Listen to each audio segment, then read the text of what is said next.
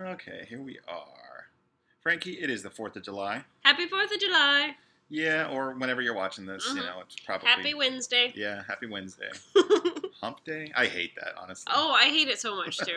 Yeah. Yeah, anyway, whenever you're watching this. This is mid-year 2016. We thought we'd take a look at the Zero Tolerance website. Well, it's 4th of July, so it's this is an American manufacturer. Yes, we have to stick with the American stuff. Yeah, this is, this is one of our favorite manufacturers. Right. It's really my favorite right now. Yeah, we kind of got into them not so long ago, and it's spiraling downhill. I mean, in a good way. Yes, yes. In an expensive way, right? Yeah. We have a lot of these knives. We have that one. Well, and we're going to talk about that in this little video here, and we'll talk about some of the knives that we don't have that we want. Right. Yeah. So, I'm getting that one. Oh, yeah. Well, don't give it all away yet. Okay, sorry. All right, I'm just going to go over to the Knives tab. And it's going to bring up, okay. All of them. Do we want to search it this way? Or hold on. Don't look at the screen yet, guys. Don't look. We're going to go price low to high and just start off here. Okay. I need a new t-shirt. I need a water bottle, too. Some t-shirts. Yeah, I hate paying money for t-shirts. I like them when they're free. True, I know. That's the best kind of t-shirt. I could use one of these. I want a water bottle, too. I love wearing hats, but I'm very picky with hats, aren't I? Yeah. Well, water bottles. We have this case. Yes, we do. You know what's funny is it's full of Benchmades. That just seems wrong. It's full of Benchmades right now. We have the ZTs in a spider pack. I like spider that coat. Sweatshirt too. $61 though. Well, okay. Well, that's the MSRP though. Still. It's probably going to be $45.50. Still really expensive. Yeah, it's a little expensive. Yeah. Oh, look, they got pens. $125 for a pen. Not too bad. I was used to $1.25 until I got into knives, and then it's like, oh yeah, okay, pens are expensive. Well, they're tactical. Tactical. Yeah. Okay, now we're getting to the knives here. Yes. The 350, Frankie. Some of these. Right. We need to get a 350. And why do we need to get a 350? Well, which one are you looking at? I'm looking at the tiger stripe one. The tiger stripe. We'll skip the serrations, although those serrations do look cool. He looks mean, like teeth. This guy here, okay. Okay. Aside from the fact it's a great looking knife, we're gonna call this one the Felix. It is the Felix. He's our little puppy. Okay. His name is Felix, and he's brindle. He's got these same stripes. Yeah, it looks just like him. So yeah, we need to get this knife. Aside from that, it's a really cool looking knife. It looks pretty aggressive as far as a tactical type of knife. It's not super large. No, it's kind of a smaller size knife. Well, maybe for a ZT. Where's the specs there? Weight 6.2, S30V. Blade length. See, 3.25. It's not the longest of blades. Yeah. No, it seemed like it's kind of a stubbier. A bit, and it is a recurve, and I know guys are gonna say, but you don't like recurves. But it's Felix. It's fine. Yeah, and this knife it works. It's cool. I can sharpen the recurves, but just not to the level of on the KME. I have less options. Well, and a lot of sharpeners, you have less options when it comes to recurves. So, yeah, it's just a little tougher that way. But this is a knife that we want. Yeah, we need to get this one. For us, that's going to be the Felix. $195. I've seen this one go for like $160, maybe even $150, $145, $160, somewhere in there. Yeah, the 350. You guys have any of those? Okay, here's one. The 566. I think this is a Hinderer design. Let's take a look at this one. This is the black wash. I believe it's a Hinderer. I don't know. Elmax. Yep, you're right. Yeah, it's a Hinderer. Okay. Let's take a look at the specs on this guy real quick. It is 5.4 Elmax, great steel. Yeah. Always good. That's a frame lock. Yeah, okay, yeah. So this is the one that is assisted. It's an assisted flipper, right? Right. But everybody de-assists it. Oh, okay. Have you seen that? Yeah, I think you've shown it to me. Apparently, they turn out very nicely when you just remove the spring assist. Yeah. This was the very first ZT that we thought we were going to get, and we never did. We never did. $200 MSRP. I think they street for around $160. Okay. Yeah. Not too bad. Yeah. Almost got that one as the first ZT. Didn't happen. Okay, here we go. The 450. Yes, my baby. This is the baby Sinkovich of the ZT models. This is loosely based off of one of his customs, which we handled at Blade Show. Yes, I forget the model name. It was amazing. It was like $1,600, and it's an extravagant version of this knife. They are way cool. Yeah, it's my favorite. This is probably one of the smaller ZTs I've ever seen. Weight 2.9 ounces. It weighs nothing, you guys. S35VN. That's a super steel if there ever was one. KBT ball bearings. They're just so smooth. Everything about them is awesome. 3.25-inch blade. This is one of your favorite knives. It really is. And we have 2 of them. A little bit of color accent right there. And perhaps 3 soon? Yeah, hopefully tomorrow. We'll see, yeah. Yeah, these knives are absolutely worth it. I think $160 is what we paid. That's generally what they go for. Yeah, and then I got that custom one. Which we paid $190 or $200 for? I forget. I think it was like $190. Just with the Thai Survival did an anodization job on it, on the scales. Yep. Made it stripey. One of our favorites, one of the favorite ZT knives, for sure. Highly recommend this one, the 0450. Let's see what we got here. There's another 566. Ooh, there's another one of my favorites. Carbon fiber. Here we go. The 770. This one might be your favorite knife. It could actually be my favorite knife. The 770 carbon fiber. Yeah. Take a look at this, you guys. Carbon fiber. It is spring assisted and it works very well. It's a liner lock, LMAX steel. It's so nice. Very so nice smooth. blade. Yes. Look at it. He kind of has like a little whale look to him. He's got a little personality to him. He does. He really does. These knives are excellent. They're thin. They're lightweight. 3 ounces, but you still get a 3.25-inch blade. Yeah. Highly recommend this knife for anybody. Anybody would love it. I want to say they go for around $180. Yeah. Somewhere in there is what you might find retail-wise. Yeah, the carbon fiber. We also have the aluminum scale version. Yeah. Which I think those go for as low as $120. Yeah, it's not bad at all. No, another pen. Carbon fiber one's awesome though. Okay, here's one that we got rid of. The 909. Yeah, we did. I kind of regret getting rid of it. I really like it. We call it the manliest EDC folder for a reason. I mean, this... okay, I don't think you'll have a picture. Okay, yeah. You won't have a picture of the liner lock itself. It is the sturdiest liner lock in a production knife I've ever seen. We call this the wheel bearing nut. Yeah. That has probably a torque spec to it. It's a Les George design. George design. Yeah, he's got some cool stuff. He's a former, not special forces, but I think he assisted in like bomb squads. Oh, that's true. Yeah, I remember that. Yeah. Very cool background for the designer here. Tech specs. I mean, I remember it's heavy, 7.5 ounces, 3.8-inch blade. I mean, it's a good sized blade. Big old chunk of S35VN. Yeah, extra thick liners. Yeah, no kidding. I would say bomb-proof liners. KBT ball bearings. This knife is fantastic. We traded it to Spec Operator 4 for a couple other ZTs. So, I mean... True. Yeah, we didn't... we kind of came out even that way. But I miss this knife. I like it. Well, we can always get it again. Might actually do that. Yeah. Oh, here we go. Oh, here we go. It's on its way. The 450 carbon fiber. This is the knife that you really want. Right. Yeah. Dwight Castle. Yes. That's one of our subscribers. He should almost start his own channel. He's got so many knives. He's got mid-techs, customs, and high-end production knives. But yeah, he's sending us this one. We'll tell you more details about that in the future when we get it. But $225 retail. I've seen him for, I don't know, $200. Right. Yeah, it seems like about that. We almost bought one from... $190 to $200 or so. Yeah, we almost bought one from GP Knives at Blade Show. I just love the green backspacer. The accent. Yep, and on the other one it's red. Everyone but that. Yeah, there we go. Love that. Love that. Yeah, black and green looks so good together. Yep. Okay, so we're at 2.7, even lighter. Same blade, same everything else, really. 2.7, that's so light. Yes. These things flip wonderfully, and they carry so nicely. Yeah. Highly recommend. Just absolutely one of the best in the line right now is the 450. Yep. Absolutely. Now there's the 350. Is that the big one? The really big one? Yeah, I think it is. Is it? Okay, yeah. Here's the 900.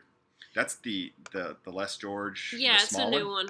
We handled this one also at Blade Show. I liked it. I actually do like it. It's a big little knife. He's chunky. He's chunky. Yeah. Let's take a look at the tech specs He's short, here. chunky. Okay, we don't have a handle width on this one, but it's somewhat wide if I remember. Yeah. Still 4.3 ounces, and the blade length is only 2.7, but it's a nice knife. I liked how it felt in my hand. Yes, I like this one. It's a sturdy liner lock. Like I say, it's a big little knife. He is a big little. Yeah. KBT S35VN. Yeah, this is a good one. I could see owning this one. Yeah, I bet we will down the Flipper road. tab on this one is huge. It is. You know what? I remember that. It's a small knife, of course, but it flips like a big knife. Yeah, it was very powerful. Yeah. The 900 by Les George. Yeah, very cool. Okay, here's one. The 801, the Todd Rexford. Right. And then there's another one down here. We'll skip ahead. You know, I thought I'd really like these, and they street for around 160, I want to say. I actually handled one at Blade Show, and I didn't like it as much as I thought I would. Right. I mean, they're cool I'm looking. glad, because I almost got you one of those for your birthday. Ah, well, we'll get to that. We'll get to my birthday. Mm-hmm. My birthday was 2 months ago, you guys. And she did give me a knife. I just didn't care for it as much. It's super high quality. I just didn't like it and I can't pinpoint why. It's, I don't know. Mm-hmm. I didn't like these ridges on the handle or something about it. I forget what it was. It's nice though. I tend to like Todd Rexford design knives. Yeah, I like the actually satin finish of that one. Mm-hmm. Like the all-one color too. 6.2. I forget. It's a Rick Hinder design. What's this one? Some of these get confusing for us. 3.5 inch blade. I'm not sure. I think there's a bigger one than this even. It's just kind of. It looks like a basic. Well, it looks like a Rick Hinder knife. Mm-hmm. Let's see. Here's some of the Emerson designs. I mean, if you're talking tactical, as far as a tactical folding knife, it really doesn't get much better than this. Right. And Emerson, they wave out of your pocket, of course. I like how it's silver on one side and then black on the other. That makes it kind of cool. Yeah. These knives deploy quickly. They are about as tactical as you can get in Looks very grippy, too. Oh, yeah. Yeah, this is a high texture. Absolutely. It's about as tactical as you can get in a folding knife because of how fast they deploy. Blade length 3.7, L-Max 6.4. Yeah, they're a little hefty. Nice knives, though. All right, 808. This one I thought was going to be a bit more of a tweener knife, but... Yeah, you love this knife. I carry this one probably more than any other ZT right now. The 808, we actually got this from a fellow YouTuber, Kevin Cleary. He was selling his. And I love this knife. I put my edge on it. I put it down to, I don't know, 20 degrees or so per side. S35VN blade. It's amazing. This knife flips just absolutely beautifully. So smooth. It's got a unique sound to it when it flips. Mm-hmm. It's just, it's beautiful. I love this knife. I carry it more than any other ZT right now. It's very stylish, too. Just it is. The profile of it. It's a subtle styling. Yeah. This is a Rexford design, of course. When we talked about, the Kershaw Entropy, which is the $25 True, yeah. Based off of his customs. And we said, we wish they would do a little bit higher quality version. Okay, well, this is a big step up because you're talking a $200 knife. But it's kind of the same as the Entropy as far as handle design and somewhat like the blade. Yeah, it kind of has the similar shape to it, too. Love that knife. Carry it all the time. Where are we at here? Another Emerson. Those are cool. There's the other 801 by Todd Rexford. There's a fixed blade. I'm not into those as much right now. Okay, here's a Sinkovich design. This is the 452. This was the very first ZT that I bought. Yeah, you love this knife. I flipped this knife one time at a gun show. We had access to it brand new at a gun show, right? Yeah. I flipped this knife one time, and what did I say, Frankie? I have to get it. Yep. Pretty much sold. Yep. Yeah. This knife's amazing. 4.6 ounces, relatively light for the size that it is. It is a big knife. Well, it's a 4.1 inch blade. 4.1 inches of S35VN. 9.3 inches overall, too. So it's just kind of long in general. It is. It is. It's on the KVT ball bearings. It's the smoothest flipper. It's got this perfect detent to it. It's just, it's thin. It carries well. Carries well. Big old knife. And dare I say, it's elegant, almost like a gentleman's folder. Right, yeah. Yeah, this is one of my favorites, though. Notice, guys, that we really like the Sinkovich knives also. Yes, we're kind of partial to his. All right, here we go. Here we go, Frankie. Yes. What about this knife? I got you this for your birthday. The 95 Black Wash, the 095 Black Wash. It was not even on my radar. No, I got it because we don't have a harpoon blade. And it was brand new. It was brand new. Yeah. It was lightweight for its size. I was expecting a different knife, and I knew she was going to get me a zero tolerance or a Kaiser. Right. And which was fine. And she got me the zero tolerance, but I hadn't even looked at this one. I just got it because it was something different. It was bad because I opened it up and it was just sort of almost like one of those, oh, thank you, you know. Yeah, geez, I felt that, anybody else would be happy for it. I was, but here's the thing, though. The reality is I have grown to really love this knife. I really have, and you've seen me carry it multiple times. I know, I have. Yeah. This 5-spoke around the pivot, I really love that detail. This handle scales, where it's almost like what's coming to mind, almost like a pistol grip. Not quite, I mean, of course, but it really allows for a good grip on the knife. The knife itself is smooth, but you can really lock into this sucker. It's just something different. Like, I just got it because we don't have anything like it, really. Yeah, no, I've really come to love it a lot more. Yeah. Bonded with him finally. I have. Yep. S35VN. Oh yeah, 3.6 inch blade, 5.3. Not ultra heavy for the size of knife that you're getting. Right. That's what I looked into every spec possible. And now I love it. The 220. What about this one, Frankie? We just got rid of it. We did. This is a knife we couldn't bond with. Okay, we got this one in on trade, and I really like this. You know, I don't know. It's another one of these knives I got rid of, and I'm like, yeah, maybe I should have kept it. But we're getting my carbon fiber for it. Yeah, we'll update with that. Okay, a little bit of a recurve. I'm not crazy about those. The clean blade on this side, it's almost lacking to me. I don't know. And a lot of people say that this is what they like about it the most. Yeah. I just couldn't bond with it. It's a beautiful knife. It flips amazingly. The materials, all the quality is there. It's just I couldn't bond with it. Yeah. Sometimes you bond with them, sometimes you don't. Yep. But great knife, just wasn't for us. Okay, is this the one? Yes, okay. Check this out. This is the 560. This is a huge knife, okay? This is, where are we at here? 6.4 ounces, 3.75 inch. Yeah, okay. And look at, you can just tell how textured this is, right? Right. Do you know the channel? Okay, you guys out there, have you heard of the channel Nick Shabazz on YouTube? I have. Nick Shabazz, okay? He is a YouTube knife reviewer. He's got, I mean, he's not huge. He's probably, well, he's a little bit bigger than us in subscribers, but he's one of our go-to. When we want to look at an honest knife review, we check Nick Shabazz. He's always doing ZTs. He's got a funny one. I think it's on this knife, Frankie, where he talks about how it's just overly textured. It's just got so much texture. It's such a big knife. There's grip and texture everywhere. Fish on the side too. Let me see if I can do my Nick Shabazz impression. You guys that have checked out his channel, you'll know. Hey everybody, Nick here. Today I got a ZT for you. It's the 560. It's the Hindero design. What did he say though? He said, well, he would. You know, he always says, it's a gem of a knife, which is a beautiful thing.